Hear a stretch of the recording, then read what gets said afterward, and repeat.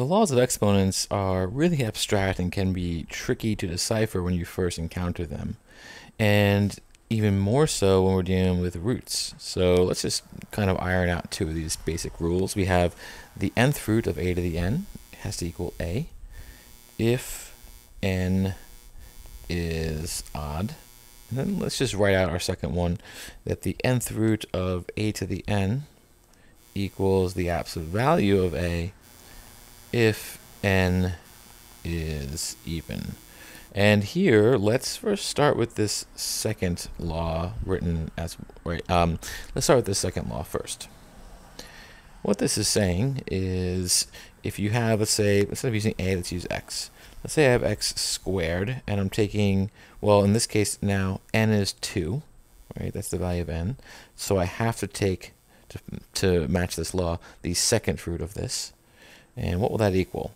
Well, this is saying it's going to be the absolute value of x, which is just saying whatever x is, it's the positive of that, right? It's the absolute value, the distance from 0.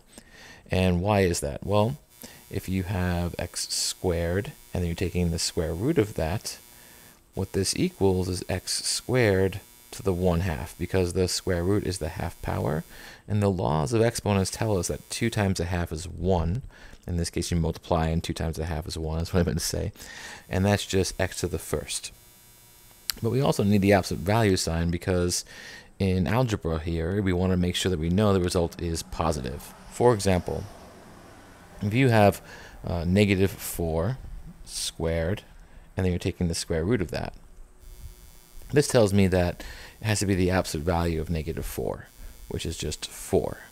And if I was to say, let's say I have the square root of negative 9 squared, I don't want to write the answer as negative 9, right? If I just said in my law up here that the answer is a and not the absolute value of a, I might think in this case a equals negative 9, I might think the answer is negative 9, but it's not. It's the absolute value of negative 9, which is 9.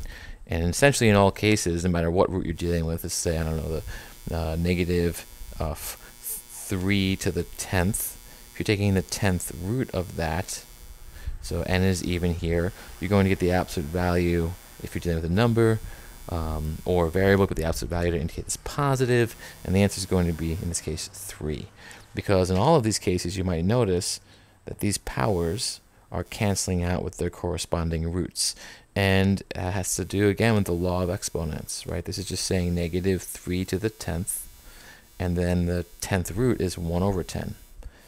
When you're dealing with this situation right here, the laws of exponents tell us to multiply. 10 by a 10th is 1, and then it's negative 3 to the 1, or just negative 3, but it has to be positive. Why?